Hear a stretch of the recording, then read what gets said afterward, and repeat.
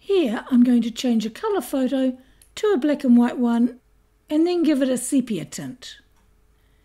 Now this is just a quick, easy single layer project, ideal for Gimp newcomers.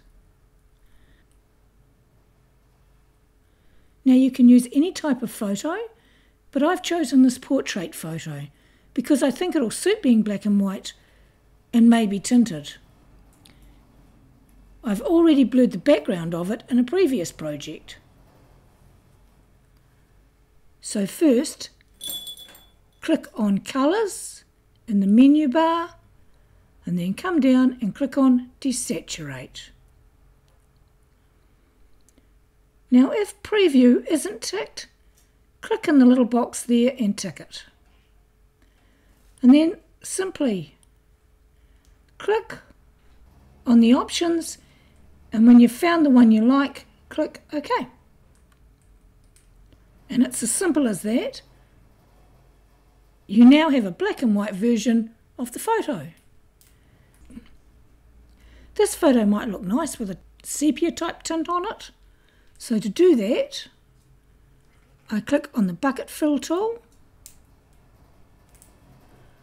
and come down and click on the foreground colour square to select it, and I'll change the colour. I'll click in the red to orange palette and find a browny sepia-y type shade and click OK. Now go to your Tool Options panel,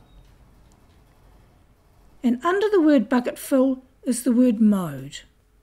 Now by default it's usually set on Normal, but we're going to change it by clicking on the drop down arrow and then clicking on Overlay.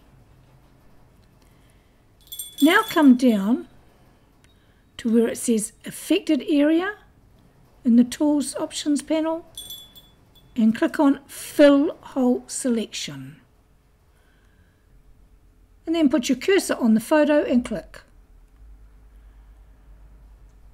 And your photo now has an overlay of the shade you chose. Now if you don't like that shade, or you'd prefer it to be black and white, simply click on Edit in the menu bar, come down and click on Undo Bucket Fill, and it's black and white again. If you like a different shade, click on the foreground colour square again and choose a different shade. Click OK, click on the photo again, and it's now the shade that you just chose. Now if you like the photo and you want to keep it, simply export it as a new photo. And that's all there is to it. Of course, this was just a very quick, simple guide. You can get very creative when you become more familiar with Gimp. But this is ideal for beginners to get started with. So if you have any problems or suggestions, please just leave a comment.